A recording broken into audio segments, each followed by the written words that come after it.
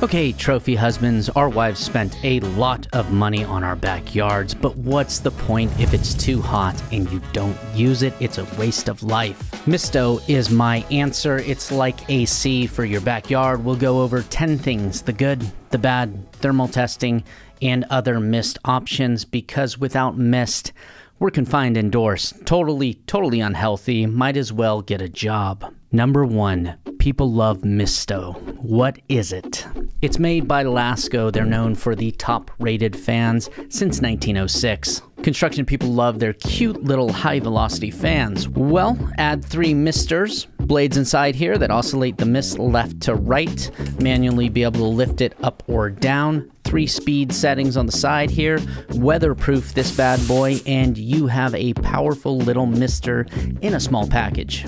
I'm reviewing the Misto 7054, the latest Misto in blue here, which is lighter than the old black one, 13 pounds instead of 16, and is now just $120 instead of $160. People love the old one. This one is better, hopefully, and cheaper. Number 2, before you buy the Misto, consider your mist options. Obviously, I went with the Misto, but these other options are also great. You can buy an Orbit mist stand, mist on a stick, easy, simple, done. Links for all this is below. Of course, if you already have an outdoor fan, just buy a mist kit for it. I was actually shocked by how expensive good weatherproof fans are to begin with. If you want a mist fan that runs on batteries, spend a little bit more money than you would on the Misto and get the Geek Air. They even make versions with water tanks built in. It doesn't oscillate, but you can bring it anywhere, beach parties, people will love you. I don't really want to deal with batteries right now or go places. A full misting system is the most powerful cooling option. Mist everywhere, max AC outside. Good low pressure ones start at just 20 bucks. So I looked into making the best possible one I could from scratch. I want the theme park mist. I want to dance underwater and not get wet. However, you'll quickly find that even the best rated low pressure nozzles will soak everything because the pressure that comes from your garden hose just isn't enough to create that fine mist. Now the wives are already too hot or too cold. You don't want to add too wet to your list of trophy husband problems. You need to up the pressure if you want fine mist, the type used by restaurants, dance underwater, or read a book underwater and not get wet. This mist comes from high pressure systems. Now, decent high pressure systems, 1000 PSI, start at over $1,000 and go way up from there, especially if you have installation. But as I said, trophy husbands, your wife spent God knows how much on your backyard, and it's scorching hot and useless right now. If your backyard doesn't look like the fog is just rolling in, you're screwing up. Now, if you just want a higher quality mist fan, there's no point in buying a super expensive fan that still uses your hose pressure, because now you just have a loud gale force wind that leaves you all wet. Not in a good way. So if you're spending money, upgrade the mist to match it to at least 200 PSI, a system with 200 PSI. It won't be the 1000 PSI fog rolling in, but it also shouldn't get you wet when it's hot because it's way more pressure than your garden hose, and that means a much finer mist. This one's 300 bucks from iLiving. It looks good. I don't know if it is. Might be a good option. Plus, you need a decent outdoor fan to attach it to. Yeah, all the high pressure stuff is bougie. You can read books, eat outside, sounds awesome, but any of these low pressure options are still incredible if you just want to enjoy your backyard in hot weather. Who reads paper books anyway? Now get a waterproof Kindle or something. You'll be dry in a minute or two, and without any mist at all, life is just miserable. Number 3, fan power. It's absurdly powerful for its little size. The volume is only 350 CFM, not much, but it's 50 more CFM than a super popular Lasko Stanley blower. And there's a reason these types of fans are popular in construction. It's not because they're cute, which they are. It shoots a powerful cylinder of air. I clocked it at 20 miles per hour. That's great for ventilation or propelling mist like a cannon. We're talking up to 20 feet. I found it ideal at about 10 to 15 feet. I give this tiny fan a fan power of 9.1 out of 10. Number 4, oscillating fan score. It has propellers inside that direct the air left to right, so it's not going anywhere near as wide as a regular oscillating fan, and up close you can't even feel that it's changing direction. However, those little propellers do a great job if you're about 10 feet back.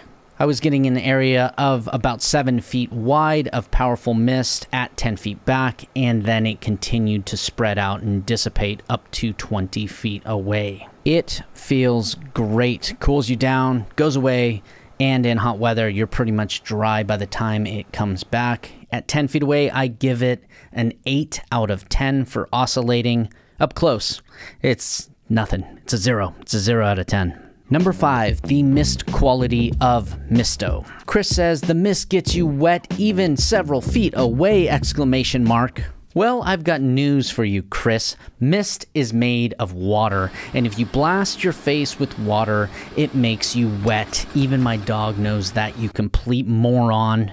No, I'm kidding. This is actually a common complaint. High-velocity fans shoot air in a small cylinder like a jet, so with mist, you'll get completely soaked if you're right in front of it. You really need to be more than several feet away or point the fan up, and then the mist feels absolutely amazing, especially when it oscillates. Dry off, the cool mist comes back.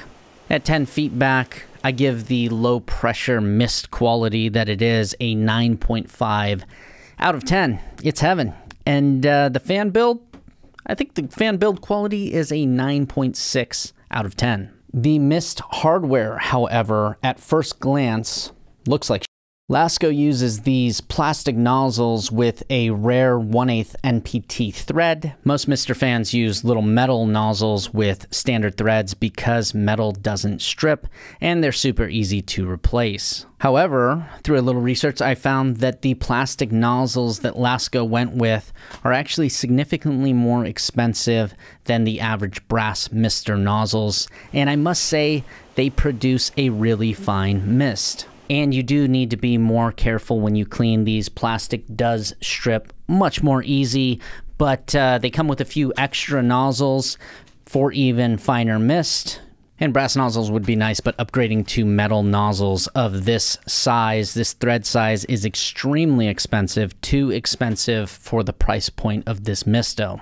Now, as for regulating the amount of mist, this cheap valve does nothing. It's just an on-off switch. Misters are either completely on or completely off. Anything less, it's just dribble, not mist. Now, the way to fix that, in my opinion, would be to add brass shutoffs on each individual nozzle. People getting too wet in wetter areas could just shut off a couple nozzles, and then the metal ports would also prevent people from destroying their entire Misto. If they strip one port, it's not going to happen because it's metal. Now, no fan company has actually done this yet because they're just not as smart as me. It has nothing to do with the fact that expensive brass fittings would probably make this fan unprofitable. Dale writes, cheap plastic hose, connection leaks. Dale's right. While the connection they use is actually a higher quality brass adapter, and the 1/4 inch hose here, the sprinkler line, is pretty high quality, very high quality. It's still a plastic sprinkler crap that's easy to break. And so if you step on the cord, you break the cord, or this little blue plastic piece breaks, now the entire fan is just going to be garbage. I don't understand this. People are just going to plug this into a hose anyway.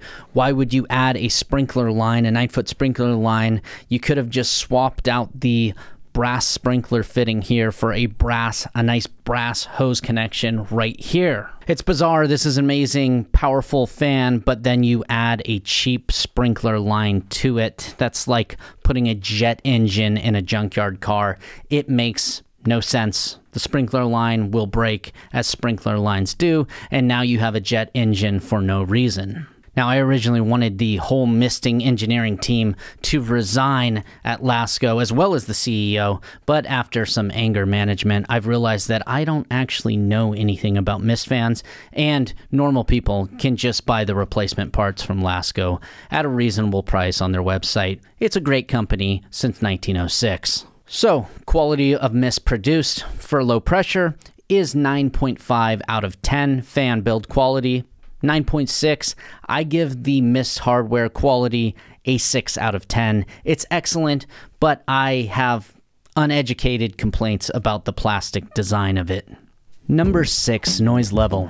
It's very quiet for this much air. I give it a 9 out of 10. Very impressive. I did have some squealing noise that came from fluctuations in my home water pressure, but that went away on its own. Number 7, maneuverability. Ashley writes, works well and needs a longer cord.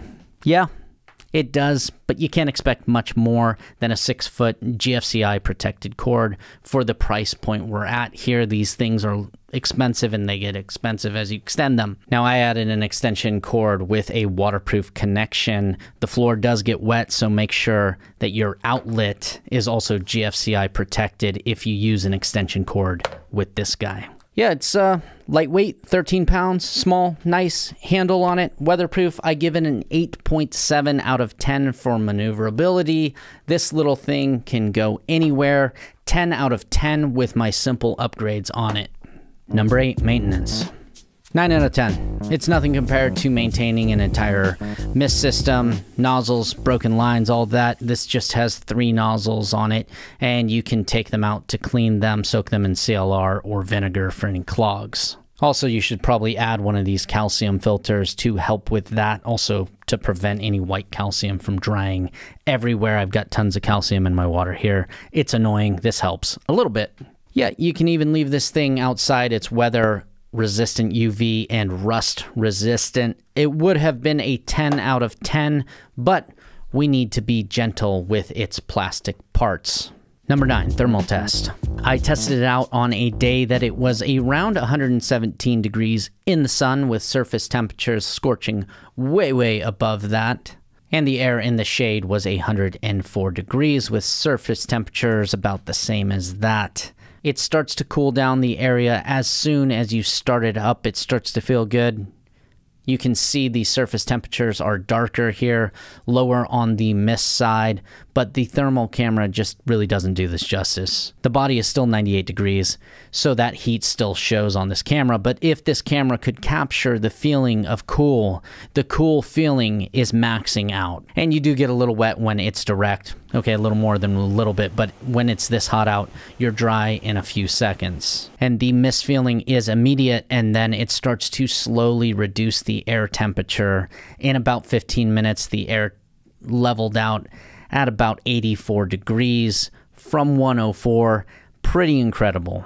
I would say it's a 9 out of 10 for temperature reduction for this tiny little unit. Especially because my hose was in direct sunlight, which makes the water extremely hot in it when it's sitting there in the sun. I would bet that if my hose was in the shade, it would be maybe another 10 degrees cooler. It's got to be cooler if it's running off cold water. The water coming out of it's like a hot shower. This test also didn't show the oscillating fan on, and I feel like it gets even cooler with it on, even though it spreads the mist out over a larger area, because it ends up reducing the surface temperatures, and that radiant heat from surrounding areas like the cement around you, it feels like an oven, and the oscillating fan just cools all of that down. I give it a 9 out of 10 for temperature reduction, considering this is a tiny little fan. Of course, if you had misters everywhere, it's going to dramatically lower the temperature.